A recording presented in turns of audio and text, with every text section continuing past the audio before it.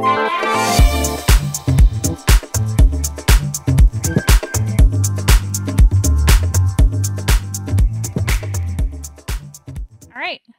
officially, hello everyone, and welcome to It's All Writing Club's setting and description. My name is Erin Dagger-Manjan. I am a programming coordinator here at Loudoun County Public Library. It's my pleasure to introduce you to Nathan Leslie, who is a published author and a teacher at, or professor at Nova Community College. And before I pass it on, I just wanted to mention that our It's All Right short story contest is going on right now. So if you haven't submitted your short stories already, make sure you get it in by March 1st. We're having an editing workshop on the 24th of this month. So if you would like piece A, I think it's the first 250 words of your short story looked at and reviewed by a published author. Make sure you get that in. You can find it on our calendar. It's library.loudoun.gov/calendar.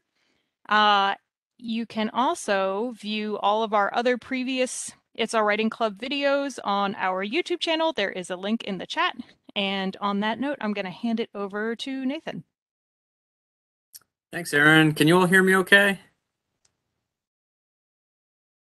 Okay, good. So since we have 3 participants today, I thought maybe we'd do brief introductions. ER, welcome back. You've attended some of my sessions before. And Cheryl, I think you've attended one of mine before. Christeth, I'm not sure if you have or not, but let's just kind of do brief introductions. I'll start. So as Erin mentioned, I teach at Nova in Sterling at the Loudoun campus. If you're ever interested in taking a class there, that's where you can find me. And I've written a number of books of fiction, poetry. I'm the editor of Best Small Fictions, which is an anthology. And I also edit the Maryland Literary Review, which is online. So you can check all those things out. Let's hear from Cheryl. Cheryl, welcome. There. I'm a novice, complete novice of writing, just interested in trying to start with short stories. I attended your flash fiction a couple weeks ago, and I think that's what I kind of would like to do, is the shorter stories. So okay, great. Welcome. Thank you. Christeth, do you have a mic, or if not, you can just type something up in chat?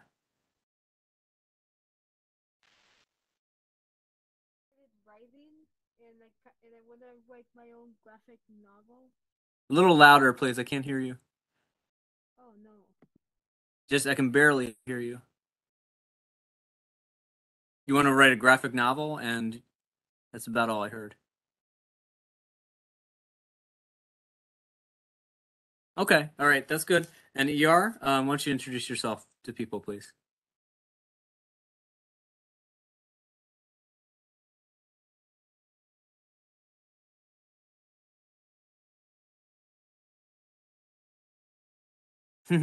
Okay, great. Aspiring writer. In case you didn't see it in chat, I'll just read it. Aspiring writer, but really can't get past the exploratory phase, so a lot of preambles. I live in Leesburg.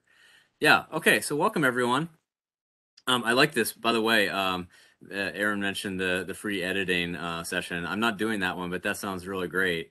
So maybe what we can do is, do a little writing today, and then you can take it to the editing, the free editing service. I mean, that sounds like a great deal. All right, so today we're going to talk about setting and description. Just going to type that up in chat so we can all kind of visualize it and see it. So these are obviously really key aspects of creative writing and fiction in particular. And I'm just going to kind of say a few words about each and share some examples. And then we're going to do some exercises. So basically, the way I like to run these sessions is, make them active, so you all aren't just kind of listening to me, lecture for an hour. It'll be a little bit of sort of, I guess, lecture and discussion, some sharing, some brainstorming, and also a lot of writing and sharing of exercises. So I have 3 little exercises I thought we would try depending on how much time we have. So setting and description, first of all, let's kind of define our terms, or at least the way I'm kind of using them. So setting refers to the place and time of your story or your novel or your flash fiction or your graphic novel. So just to type that up, place and time. And the time is key too. People sometimes forget about that because, you know, obviously if you set your story, for example, in, let's say, you know, Boston, Massachusetts today, it's going to look a lot different than if it was Boston, Massachusetts in 1686, right?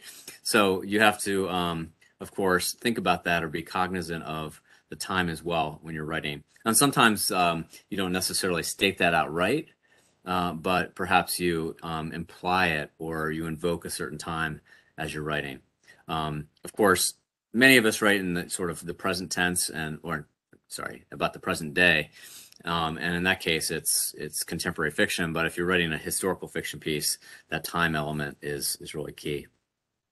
So obviously the place itself is the physical surroundings, and you can think macro or you can think micro in this. You can think about sort of the big picture, the landscape, the city, the town, the surroundings, or you can think just about sort of where your character is located physically in that particular place, their house, their car, their job, workplace, and so forth. So both of those things are really important. So with setting, there's a lot of sort of nuance with setting, and there's also a couple of different philosophies. So for example, with setting, the two extreme philosophies would be one, sort of the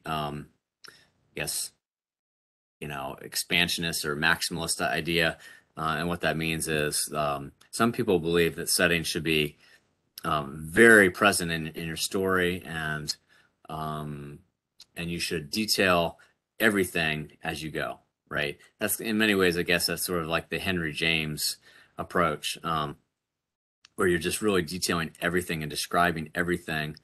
And that's one philosophy. On the other extreme, there are writers who really just say a couple of, maybe key insights regarding the setting, and sort of let it go from there.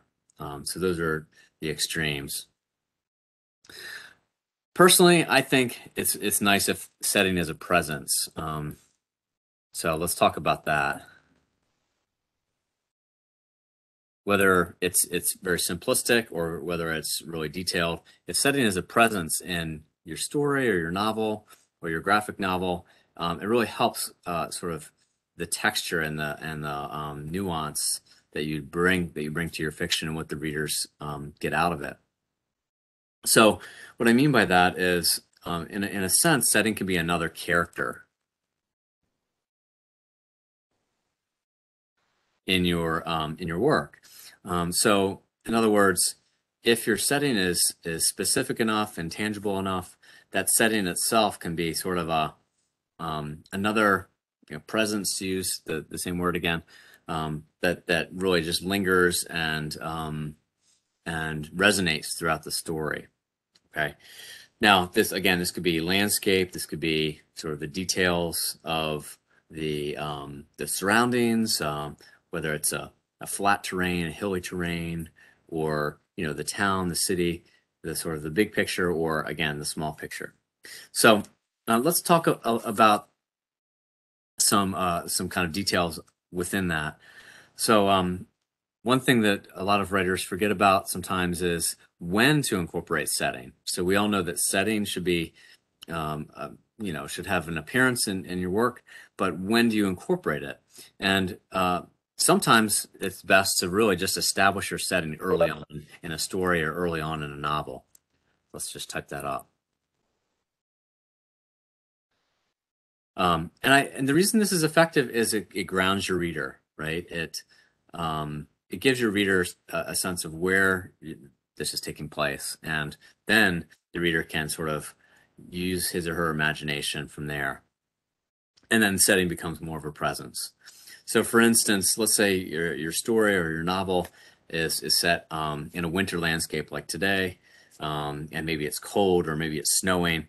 If that snow is constantly a presence in your story or your novel, then your reader is going to really feel that. It's going to feel cold. It's going to be very sensory, and again, a presence throughout your piece.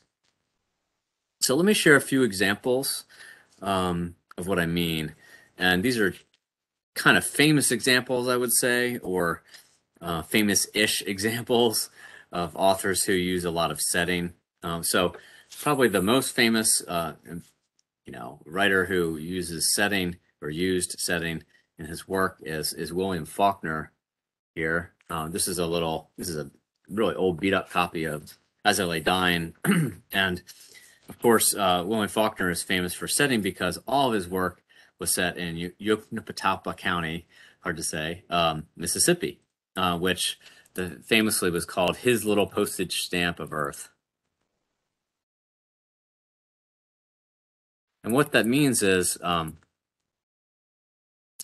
it was a fictional county based on Oxford County in Mississippi. And what Faulkner did was he set, the majority of his work, at least in Yucatapa County. And anyone who was reading a Faulkner story or novel already, assumed, oh, well, this is set in his county. It's actually based on, places he knew very well growing up and living in Mississippi. But this is one of the sort of the main selling points of Faulkner's work, is that it was kind of a very regionally based, very established and specific in its presence. So the very beginning of As I Lay Dying, I'm just going to read a couple of paragraphs, kind of defines it and it establishes this very rural, southern, deep south kind of setting. So I'll just read a few sentences here. Jewel and I come up from the field, following the path in single file. Although I am 15 ahead of him, anyone watching us from the cotton house can see Jewel's frayed and broken straw hat a full head above my own. The path runs straight as a plumb line, worn smooth by feet and baked brick hard by July, between the green rows of laid-by cotton to the cotton house in the center of the field, where it turns and circles the cotton house at 4 soft right angles and goes on across the field again, worn so by feet in fading precision. The cotton house is of rough logs, from between which the chinking has long fallen, square with a broken roof set at a single pitch. It leans in empty and shimmering dilapidation in the sunlight, a single broad window and 2 opposite walls giving onto the approaches of the path. When we reach it, I turn and follow the path which circles the house. So, just these details, very specific details of the cotton house, the path, and the cotton fields, and just, you really can picture it. And this is just the very beginning of the novel.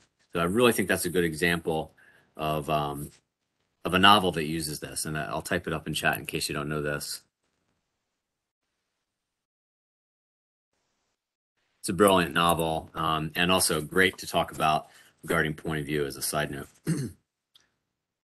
Okay. Another example, excuse me as I reach behind me. By the way, this is my yellow brick road. This is our journey we're taking, I guess. Another example is Willa Cather's Death Comes for the Archbishop. Okay, which is another great novel, always sort of on the list of one of the best novels, American novels of the 20th century. And this one is set in a very different setting. It's actually set in New Mexico, in sort of the desert, mountainous desert area. And this is from early on in the novel. It's not the very first page, but it is from the first chapter. And Willa Cather, I'm sure she knew New Mexico well, because she really paints a vivid picture here.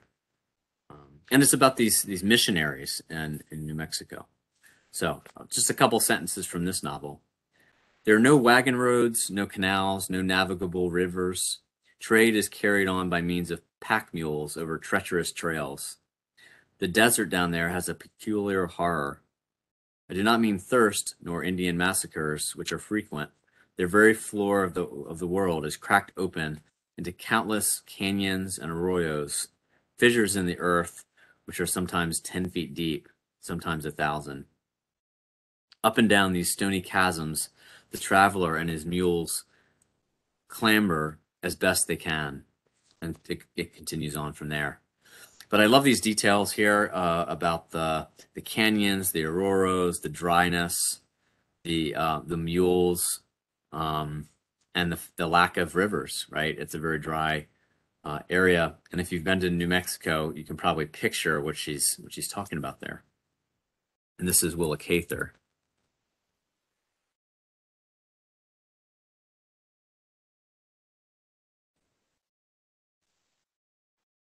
Just to put it in chat there. Okay, and one last example, another kind of author who very famously used a lot of setting in all of his novels is Charles Dickens, of course. I don't know if you can see this, but this is Oliver Twist.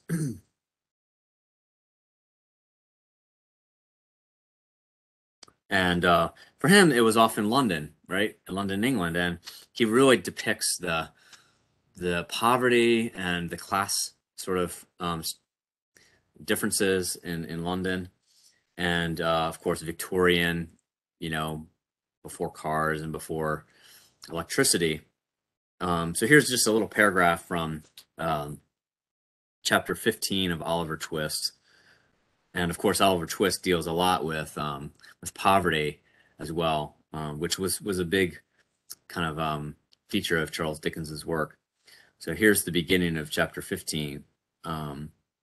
In the obscure parlor of a low public house in the filthiest part of Little Saffron Hill, a dark and gloomy den where a flaring gaslight burned all day in the wintertime and where no ray of sun ever shone in the summer, there sat, brooding over a little pewter measure and a small glass, strongly impregnated with the smell of liquor, a man in a velveteen coat, drab shorts, half boots, and stockings, whom even by that dim light no experienced agent of police would have hesitated to recognize as Mr. William Sykes. At his feet sat a white-coated, red-eyed dog who occupied himself alternately in winking at his master with both eyes at the same time and in licking a large, fresh cut on one side of his mouth, which appeared to be the result of some recent conflict. So I love the details here of, especially the one that stands out to me is the gas light and how it's kind of burning all day. And of course, now we have electric light, but back then gas light, and you can almost picture what that would look like and maybe smell like as well. So those are a few examples of setting. Now, before we move on to just a few words about description, do you all have any particular novels or short stories that you think of when you think of, you know, the idea of setting? Feel free to shout them out or just type them up in chat.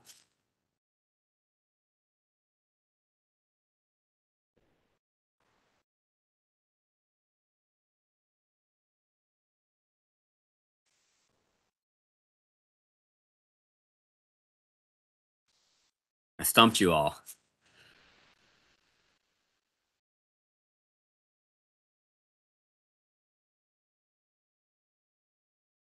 Okay, well, if you do think of something, please let me know.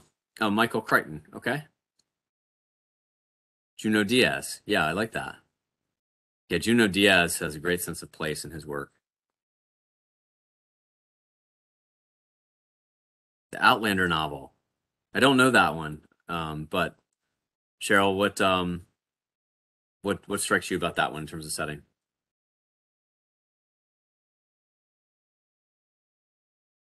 I'll just chime in here. It's a bunch of novels, and they go back in time, and then comes back. I think it's Scottish. In yeah. Okay, very good. Amulet. And who wrote that, Krista? Do you remember?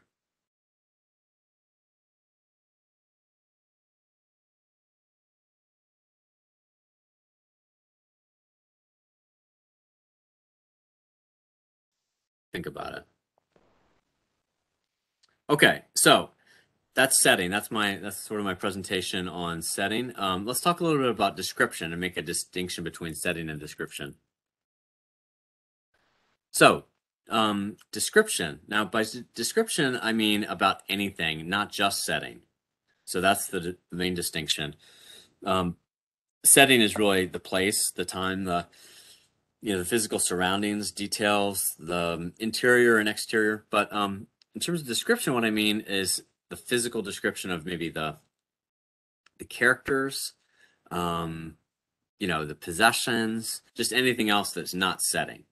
So it's kind of a similar concept, but a little bit different in the sense that now we're talking about potentially people. And actually, we got a good little sense of it in the Dickens passage I read, where he describes the man and what the man is wearing, and his name is Mr. William Sykes, and then we have a description of the dog. So by description, I mean, just simply, again, characters and things as well that aren't necessarily part of the setting exactly, but are maybe people that move through them. Okay, so why is setting important? Why is description important? Because of course you want to describe your characters, you want to describe everything in your universe that you're writing about, not just the setting, right? If you just describe the setting but don't describe the people, that's going to seem a little odd. Okay, so let's try some writing, and the way I like to do this is feel free to write on a piece of paper or on your computer, but ultimately if you can either share if someone or maybe more than one person can share what they wrote afterwards, that would be great. You can type into chat if you'd like. Copy and paste it into chat or read it out loud.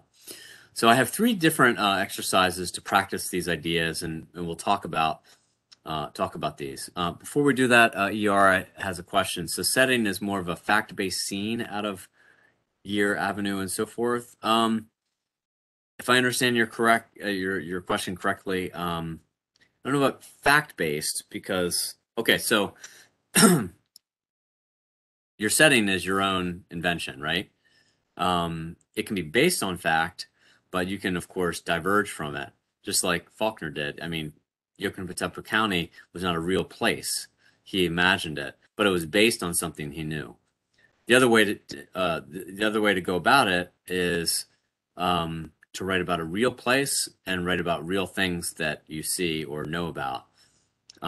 That's also very effective because then people can go there, and in fact, they're probably know about tourist traps, where tour companies will take readers, fans of a given author, let's say James Joyce in Ireland, and take them around to places that he wrote about in Ulysses, for example. So yeah, that's the other way to do it, is to write about real places and really try to capture it, but you can also diverge from that and use your own imagination as well. It's a great question. Okay, so let's work with setting first. And what I want you to do here is, before we get started, kind of think of a story that you can work with here. Maybe something you have been working with or something that is in the back of your mind and you would like to work with it or write it, but you haven't yet. All right, so let's imagine kind of the big picture setting first. All right, and let me just type up the exercise here into chat, which is this.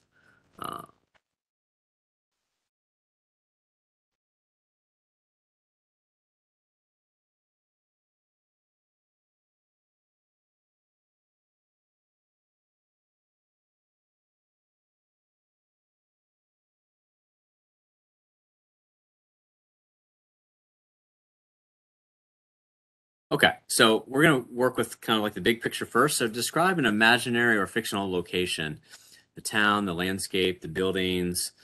Think of the Willa Cather passage about the desert and how she characterizes the canyons and the dryness and the mountains and like that, right? So imagine this fictional story you're writing, and try to capture sort of like the big picture in just about a paragraph or so. All right, I'll give you about 10 minutes, and then we'll come back and hear what you come up with. Make sense?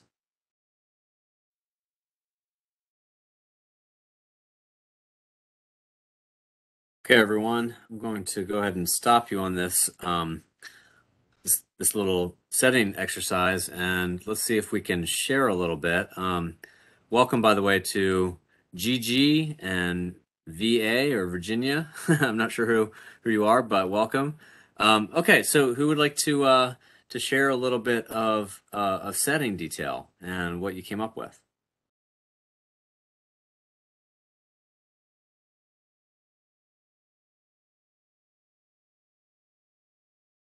Great, in chat, ER.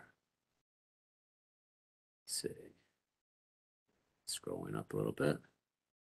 Okay, ER, is your microphone working? Would you like to read this?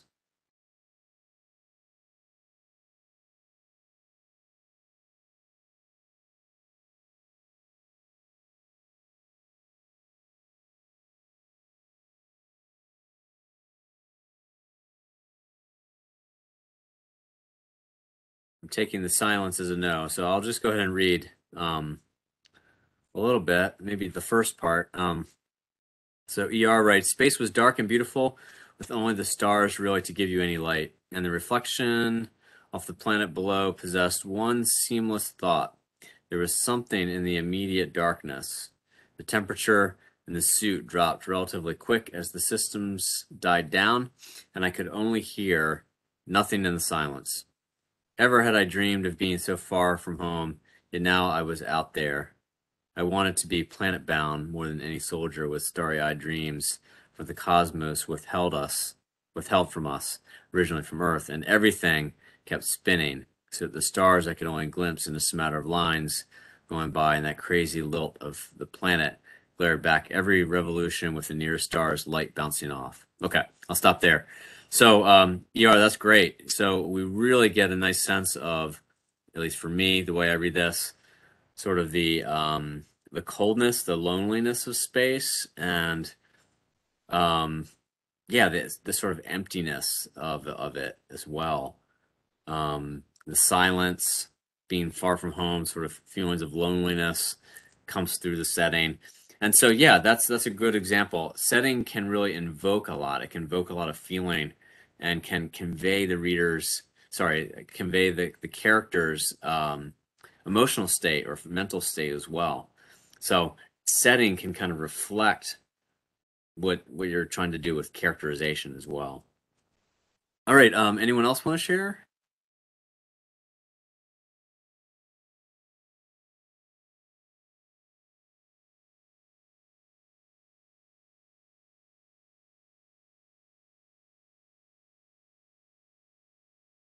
Okay, maybe not.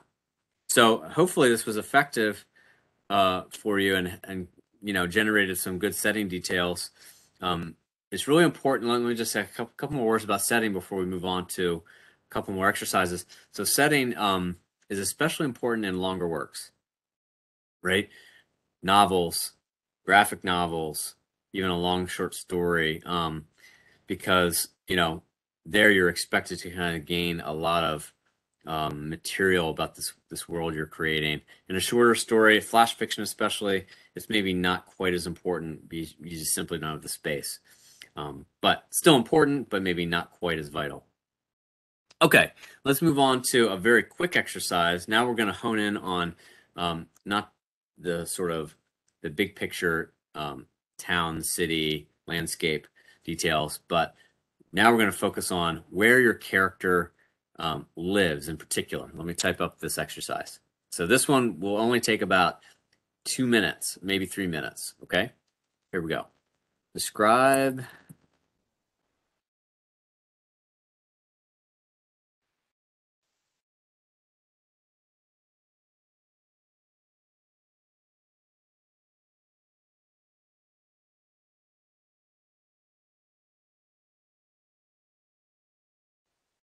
Okay, so the directions are to describe your character's favorite room in their house. Okay?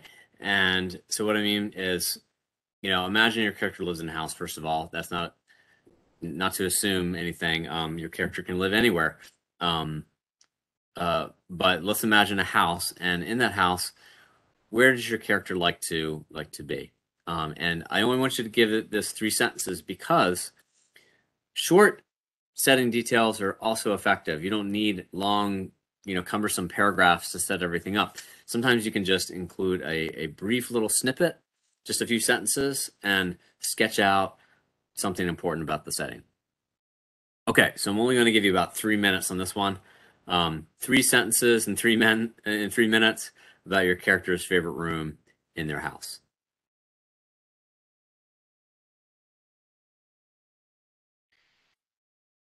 Okay, guys, so let's come on back.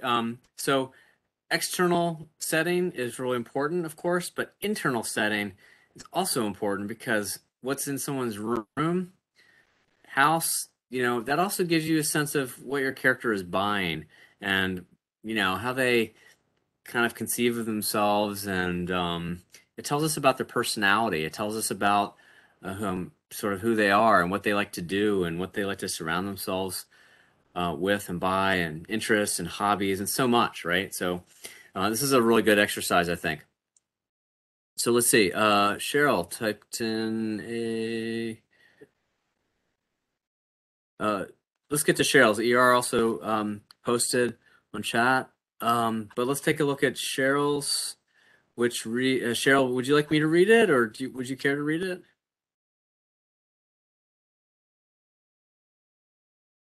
Go ahead, you can read it. Okay, and then also Christoph. Okay, we'll get to these 2. So again, this is 3 sentences, and I like this because it's a very practical little exercise, something you can incorporate into a piece you're working on, or you don't have to spend so many sentences and paragraphs establishing setting always. So Cheryl writes, the sunlight streams through the sliding glass doors onto the kitchen table. The plants stretch toward the light. A pot of Sunday sauce is bubbling on the stove and filling the air with a mixture of basil, garlic, and tomatoes. Excellent. That's a very pleasant description as well. And it gives us a sense of this character's interests. The plants, right? So this character likes to embrace life and surround herself or himself with plants. And then also this great last sentence with all the details about I'm assuming a spaghetti sauce, and food, and has a real warm quality to it. So not only does the setting incorporate things, but it also incorporates food in this case. Great job. Christoph writes, our basement was filled with luminous plants and computers. The sweet smell of the flower brought me instant hope. It was the only memory of our home. Okay, so this one has a nice nostalgic feel to it because it's reflecting back to something. And I especially like that second sentence of the sweet smell, the flower brought me instant hope.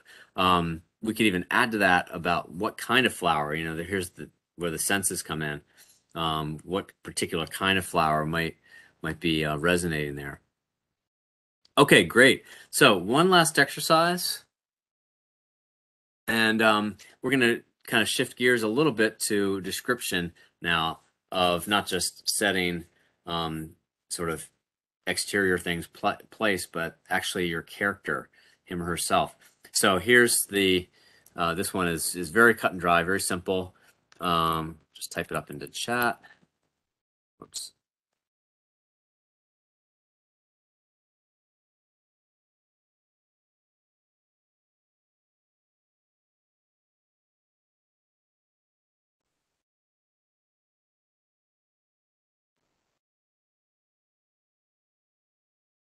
Okay, and for this one, I'll make it 5 minutes. All right, so describe your character physically, their face, their body, what they wear, anything.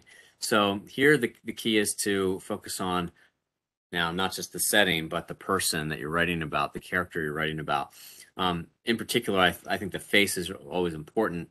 but you can also detail information about how old they are or what have you. You know, run with it. All right, 5 minutes, and we'll come back.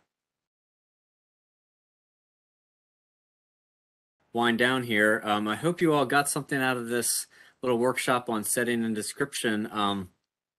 As you continue to work on your fiction, you know, just keep some of these things in mind and continue to incorporate setting and description because they're really helpful.